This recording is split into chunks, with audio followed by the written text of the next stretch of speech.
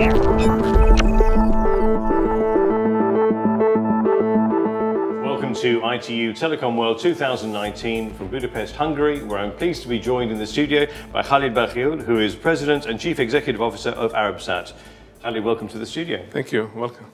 Now, innovating together, connectivity that matters is this event theme. What makes connectivity meaningful in your world, and why is it important? Well, in telecom industry, there has been tremendous technological development, disruption, revolution, and no matter how much we advance in the technology and how much we make available of available equipment, without connectivity, that doesn't mean anything. We have about 45, almost 50% of the world unconnected, according to the latest statistics. So without connectivity, we cannot aspire people, we cannot reach to the rest of the world, to 50% of the world, for their benefits, for their education, for their health care. So connection and connectivity is vital, no matter how much we advance in technology. And what single factor do you think is going to drive digital transformation?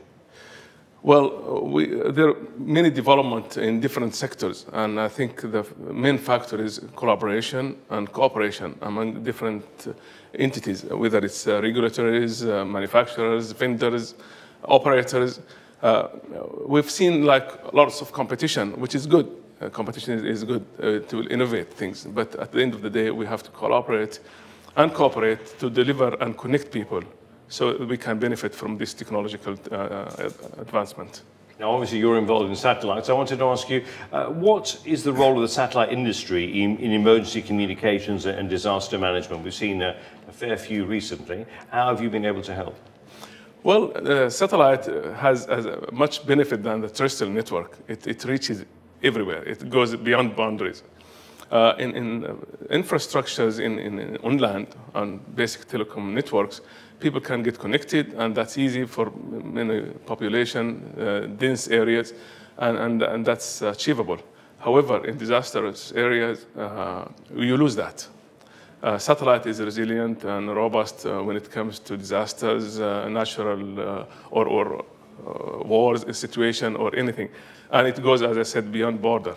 So satellite is a really vital means to connect people in those incidents.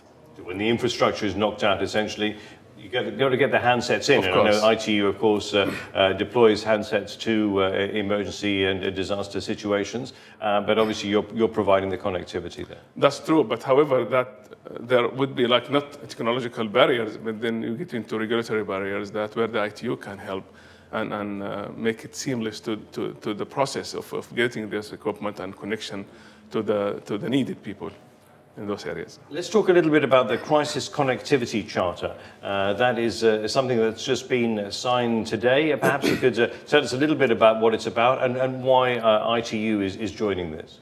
Okay, in disasters situation, people get panic and try to connect, and sometimes there is no means of connection, whether it's equipment or space segments to connect people. This charter is just a preparedness for those crises.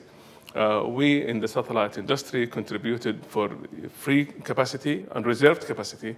So in terms of incidents like this, we are ready, and we get deployed in the area and connect people.